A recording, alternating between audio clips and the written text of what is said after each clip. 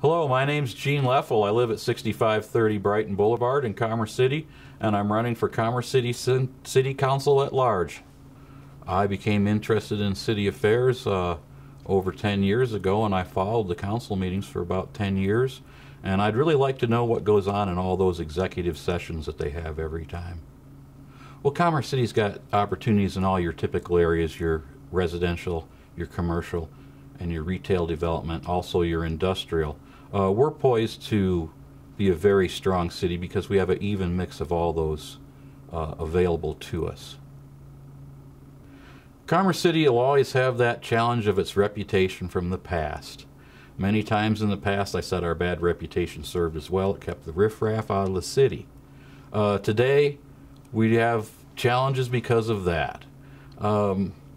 It's mainly our reputation. That's our biggest challenge. The other is all, we've got wide open territory to exceed and excel.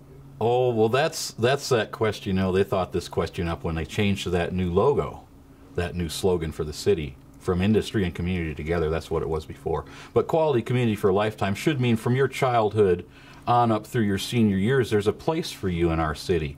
And it's an easy place to be at. Not a difficult time throughout your life. You want to have a nice, happy life, a quality life.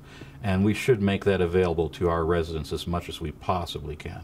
Well, I answered it in only one word on the thing. I think diversity. And what you'll find when you come to Commerce City, you will find everything from your bums that are hiding out down in Derby to your more affluent people, which generally are in different areas of the city. You've got everybody in between, and you've got businesses that run the full gamut. From the city dump over by my place up to much finer establishments. The diversity of our city, it's unusual because you have somebody from all points around the world, all walks of life, and every person needs something different from our city.